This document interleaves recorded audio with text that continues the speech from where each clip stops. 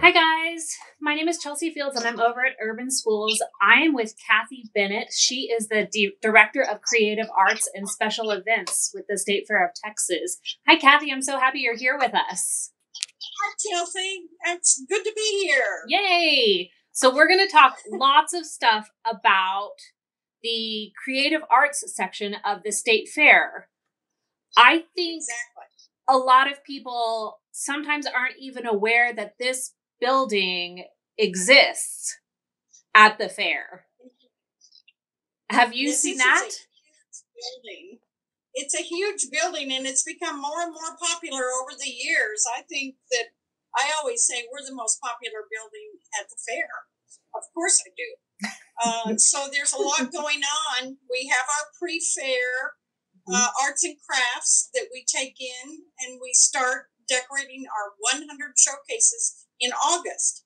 And then as the fair progresses and it opens up, then we have our butter sculpture in one end, and we have our cooking contest in another end, and in the middle we have our celebrity chef program. So there's a lot going on in our building. Right. So let's talk a bit more about the pre-fair contest, the arts and crafts. You guys just released the new handbook. So I've got the old version here. This is it right here. Right. This gives you all of the different categories that you can enter into. And there's just, how many categories are there? Okay, this year we have 15 categories. Okay, we have added 3 categories. 2 of them are permanent now. We have added glue shoe and the Great Pumpkin Challenge, which normally we have during the fair, but we've added them permanently pre-fair. We also have this year the mini butter sculpture that they have to bring in pre-fair, refrigerated in a cooler or something, and then the winners are all going to go into our refrigerated showcase with the big butter sculpture. Yeah.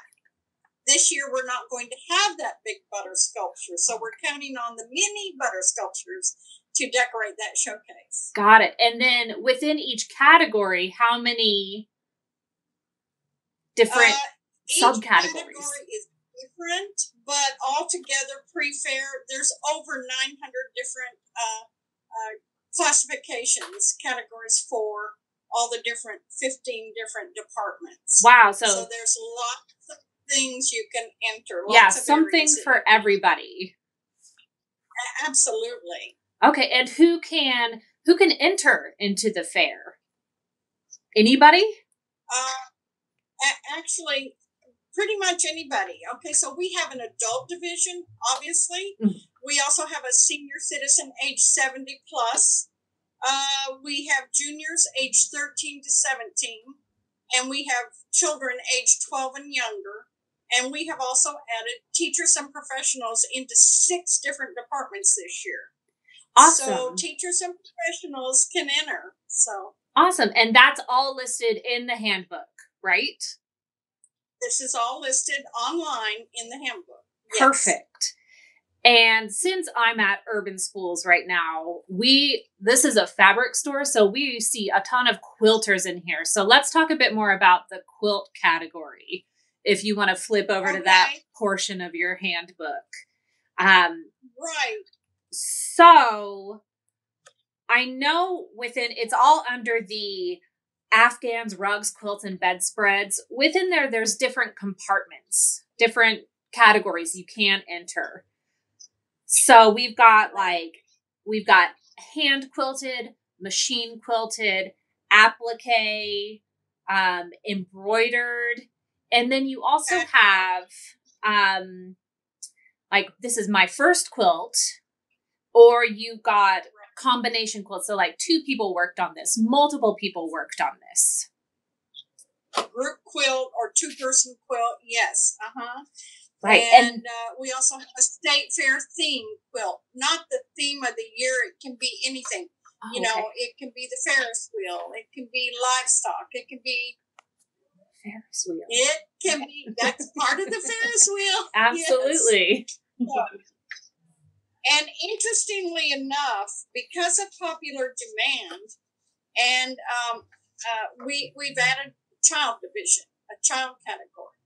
So the kids aged 12 and under can make a baby-sized quilt. Oh, great. And a baby-sized Afghan or a small latch hook rug or pillows.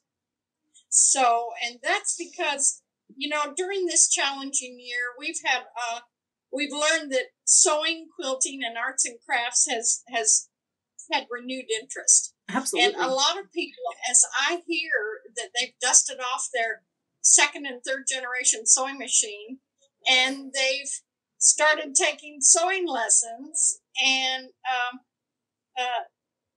classes are full in all kinds of different areas, and people are creating some fabulous things. So we're really excited. That's why we added the children's division. That's awesome. I think we have a question.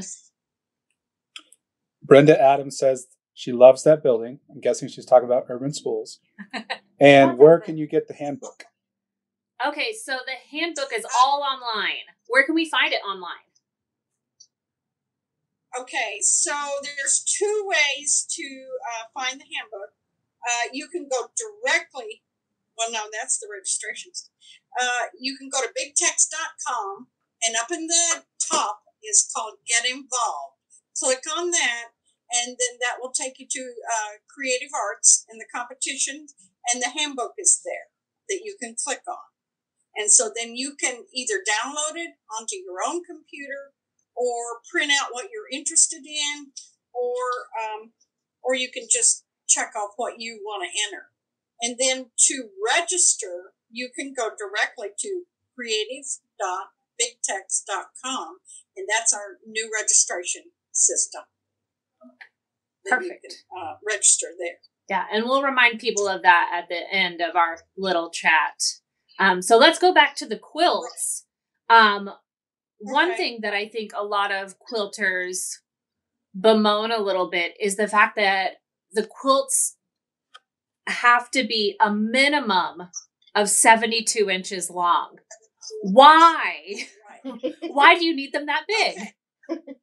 If you have ever been to the Creative Arts Building and seen them on display, they are displayed real high up on the wall. Mm-hmm. And to make them even as even as possible all the way around, we ask that they be 72 inches in length, but they can be king size, queen size, full size, or twin size. Are you saying that 72 inches is too long? For some people it is. Because sometimes you're making like a lap size quilt, a baby quilt. Is there any way to enter a smaller sized quilt into the fair? I know that we've had that question before, and I'm looking and I'm not seeing, but you know what? I will find out and get back with you on that. Okay. I know that we have infants and toddlers size. Okay, so that a baby size quilt. It's applique, patchwork, embroidered combination. So, I really need to find out about that. Okay, and once we find that out, we can post that on our social media, so no worries there. Right, and the thing of it is that not all of the quilts, if they do come in smaller, and if they do win, some of them that are displayed into the showcases, into the glass showcases. So it's not a guarantee. But if you're 72 inches, pretty much you're going to go up on the wall. Okay. Awesome. And I saw there are quilted wall hangings you can do. Right. You can enter into, there's a whole holiday corner category you can enter into where you can make a Christmas themed wall hanging. And that can be entered into the Christmas category, not necessarily the general wall hanging category. So just some different ideas for quilters out there to be able to enter. Yeah, and there's quite a few things in Holiday Corner that would be of interest. So Yeah, there's a little something for everyone. Yeah, I think the pillow category is always a very popular category. I think I've got a winner right here for the Christmas holiday corner. That one. Yeah. So big tip, don't go up against family members in the same category because it turns out your mom will beat you and you'll get second place. So I did not bring my second place winner because she brought her first place. Oh, there you go. So we're still fighting about that, but that's okay. And then also embroidery, handwork. There are a ton of different categories. So I've got this pillow right here that, we did some embroidery on, and this was a winner. So that was neat. So just all different sorts of categories, if you are a creative person. Yeah. And in the child division on Department H, they asked for us to add the child division in embroidery because nice embroidery now. Isn't that amazing? Mm-hmm. I love that idea. So to me, the Department H, that's the needlepoint, crewel, counted cross stitch. Those categories, I always seem to enter my items into the wrong category. You know what?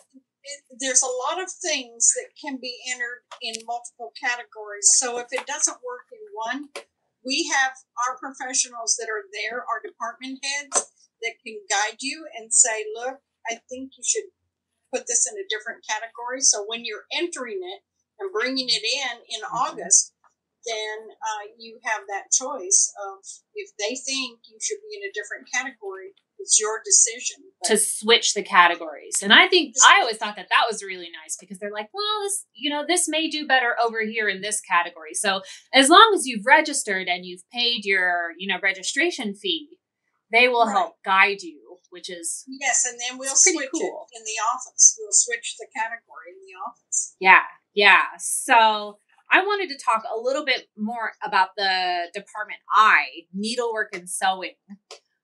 So we've got handbags, we've got tote bags, we've got garments. There's, children's apparel, computerized applique, computerized embroidery. There are a ton of different categories in here. And you can see behind me, we've got some different bags, laptop case. So the possibilities are endless of what you can enter. We added teachers and professionals in that category this year under crochet, any, knitting, any, and sewing machine article, any. We also added the child division of accessories, the tote, the purse, the sewing machine work, stuffed animal, and pillow. Yeah, I think we've got a little dude right back there, a stuffed guy. It looks like our strong man. Yes, exactly. Exactly. So really cool. There's just a ton of different categories. So like I said, you can pretty much find any category to enter into. Right, exactly. There are so many different things that you can do. So when I enter into the fair, what are judges looking for when they look at the different items that they have? How can I win, ribbons? Because that's what we want. We want the ribbons. That's a tricky question. Of course, they're looking for the best of those that are entered. Okay, yep. So, and it depends on what the category is. And we try to use professionals as judges. Okay. So like I was telling you before, sometimes in the quilting, they come with their magnifying glasses and they look at the stitching. So they're obviously more lenient with juniors and children because we want to encourage kids to continue on with this. But each department is different. Do the best you can is what we usually say. Right. And we were talking about, my favorite color is purple, and so I made a purple quilt. What if a judge doesn't like purple? Is that, does that happen? that's not acceptable, and it wouldn't be acceptable because we are right there, and they, we've never had that happen, but should it happen, we'd say you can't take that into consideration. Good. Awesome. So Yeah. any kind of style, if you're doing a good job, you can win, which is great. Absolutely. Awesome. And then, is it blind judging? What? Is it blind judging? Do they know who made what? Absolutely. They do not know who made what. After your item is turned in, you become a number. Okay. So they don't see your name. And the only time that your name is going to be on there is if you win. Then obviously you have some ribbons behind you. Right. You've got the... Right. With the name. Exactly. Your name is on it for display. But everything is blind judging. So They don't know who did it. And let's say your mother is judging. If you entered something, she could not judge your items. Ah, okay.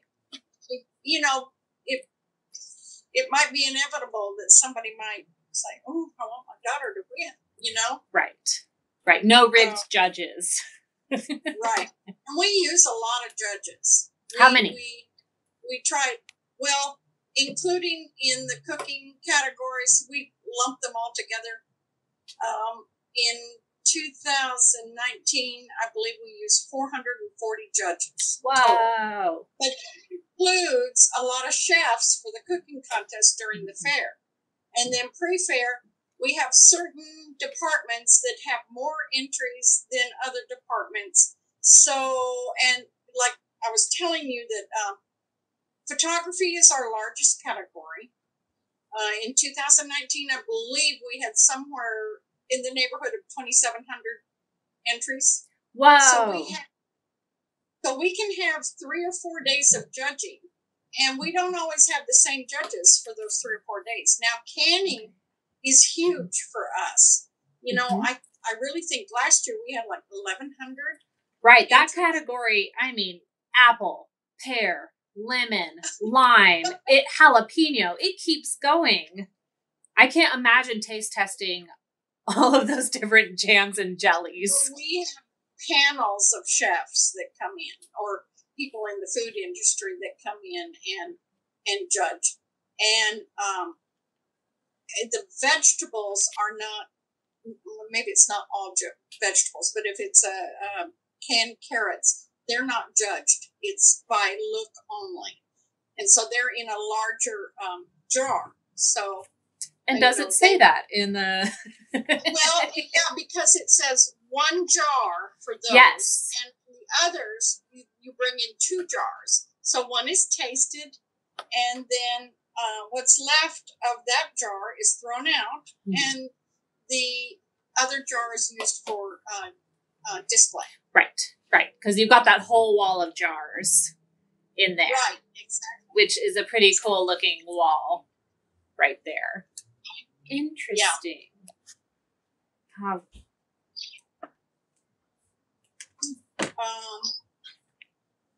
Do you have a favorite category?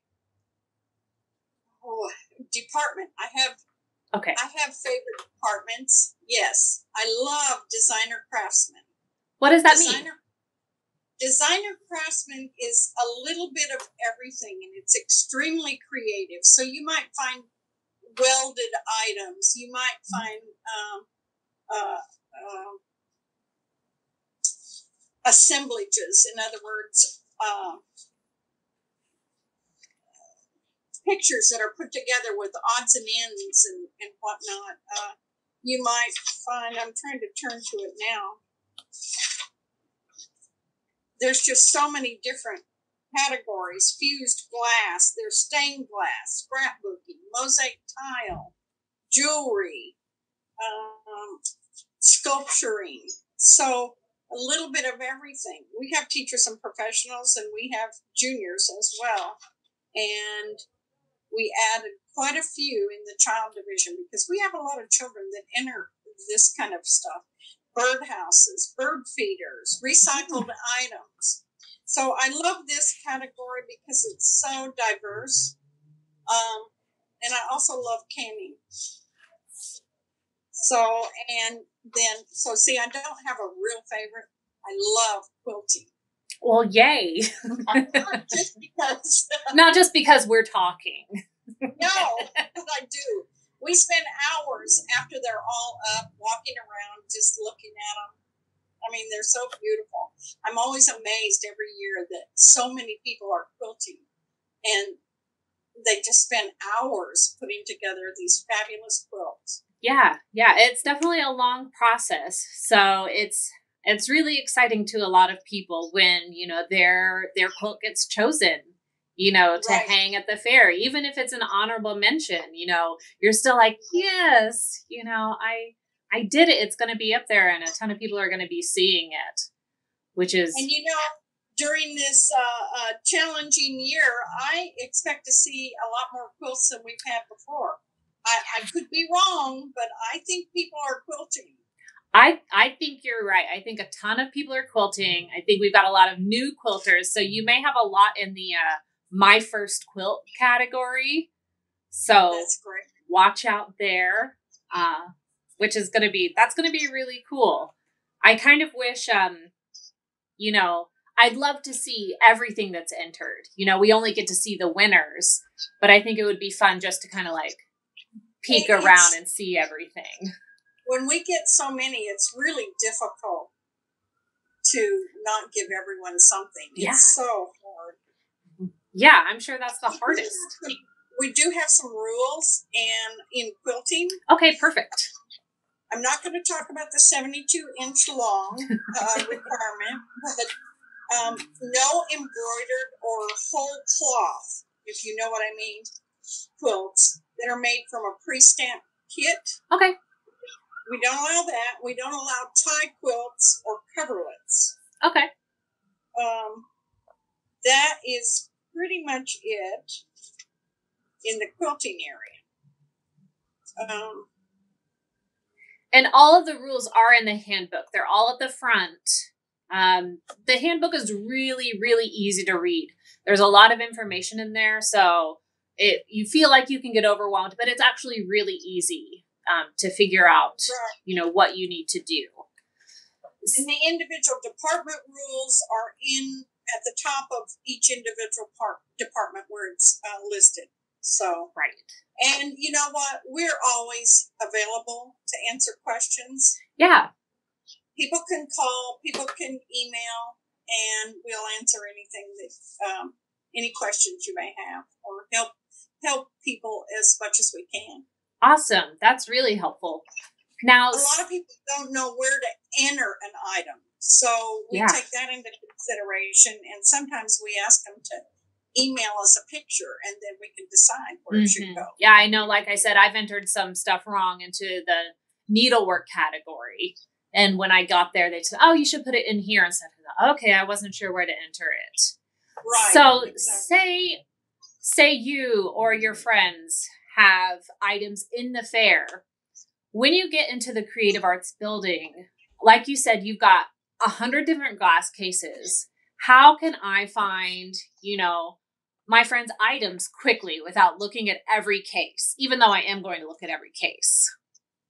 Okay, if you enter the creative arts department from the breezeway that's connected to the Embarcadero, if you come in there and you turn right, and it's right across from the butter sculpture, there's an information desk. That is also where we sell our cookbook, but we have 2 different books. So you come up to us and you want to find somebody by their last name, and we have them listed alphabetically. We can find and we can tell you exactly where what showcase number that those items are in. We can show you a map where it's located.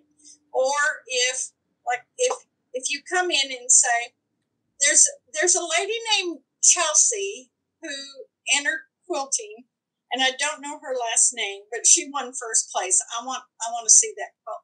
So we can look at it by department, and we already have them listed first, second, third, you know, and we can find that item, and we can say this is where where it is. We can show them on the map. Got it. So like, say if I entered into Christmas pillows and I got second place, I can go up to the information desk and find out who won first place in the Christmas pillow category. So I can go look at it and find out why they won first place.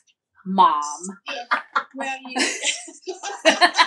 so mom got first place, but daughter got second place. Right. I think I'm right. But you know I'm what? kidding. They're not necessarily displayed together either, because we decorate what we call museum style. So with all the decorators that we have, they're assigned certain showcases. They can decide if they want to have an all red showcase or if they want it themed with big text or something like that. Right. I've seen like safari theme where it's all these animals, like photography, paintings, you know, a wall hanging. It's really interesting the way that you guys display it. I've seen a crocheted scarf as the river of, you know, a sculpture, you know, and it's just so neat how you guys display everything. It's really interesting and really well put together. Yeah, we try to make it a visual picture, you know, that's really pleasing to the eye. So. Right. Yeah. And each case is different, which I think is really, really interesting. So. Exactly. Kathy, remind us again, where can we find all of this information online? Okay. 2 ways. You can go to bigtext.com, and up at the top, that's our website, up at the top is Get Involved. Click on that, and that will take you to Creative Arts. And there you can find anything that you want. The registration, the handbook, that kind of thing. Or if you just already know what you want to register, and today you just want to go right into the registration, you go to creative.bigtext.com and you'll go directly to the registration area, the registration system. And it'll walk you through it. And if I want to enter into the pre-fair contest, say I want to enter a quilt, what's my deadline? When do I need to enter by? You need to be finished registering by July 26th. Okay. July 26th, 2021. 2021, and then you need to bring your items in August the 6th, 7th, or 8th. That's a Friday, Saturday, or Sunday. And bring them in. Now, there are people, believe it or not, that live in different states. They used to live in Texas, and they send their items, they mail their items in every year. Okay. So if you're going to mail your items in, then you do need to still have them sent in by July 26th. Okay, perfect. And we prefer to receive them by July 26th. Right. So we have the capability, you know, of storing your items. We lock them in showcases. So, you know, as soon as you finish, if you live far away, you can send them in. Got it. Okay, so that's July 26th, right? July 26th. And all of the items have to have been completed within the past 2 years. Since 2019. Got it. And each department will mention the time at the top, I believe. Yes. So this is Department J, the quilts. It says entries must have been completed by the contestant within the last 2 years since 2019. Perfect. Yeah. Perfect. Well, Kathy, thanks so much for all of the information. And I know you mentioned it. You are available by phone, by email. If anybody who is trying to enter or has any questions, they can reach out to you. I know I've reached out to you before, and very prompt reply, very helpful. So don't hesitate to enter into any category. It's a ton of fun. I've entered a lot of items, and it's just so fun to see, you know, all of the creative things that people out there are making. Yeah, and let me say that if they have questions, they can email at creativearts.com. Yeah. Is that right?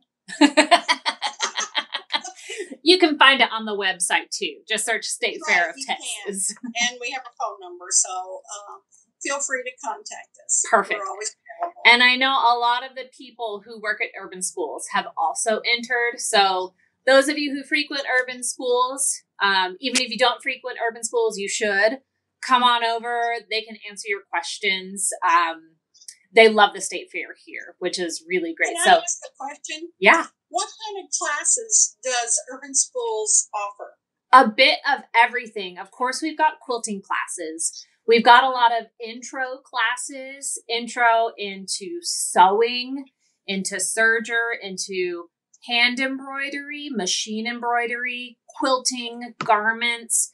And then we've got, bag classes, just expanding your skills. And a lot of times it's, even though sometimes I don't need to take a class, I could follow this pattern and make it. Sometimes it's really nice to go to a class, right, to socialize and to also, just have somebody kind of hold your hand as you're going through the pattern.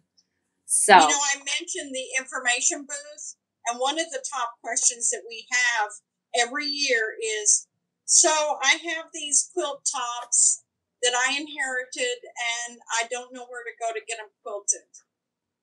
Urban schools. That's what I was going to ask you. Yep. They offer long arm services. They've got a ton of fabric, a lot of notions, and some really great classes. And you can find it all on their website, urbanschools.com. So go check it out. And then also go check out the State Fair Creative Arts Department. You can get those ribbons. It is possible, and it's just a ton of fun. So, and I did make a mistake on the email address. It's creativearts@bigtex.com. creativearts@bigtex.com. Perfect. Okay. Awesome. Thanks so much, Kathy. We appreciate it. We look forward to seeing all of you and reuniting with our fair friends. Yeah, we missed it last year. We're happy it's back. Okay. Thank you. Bye. Bye-bye.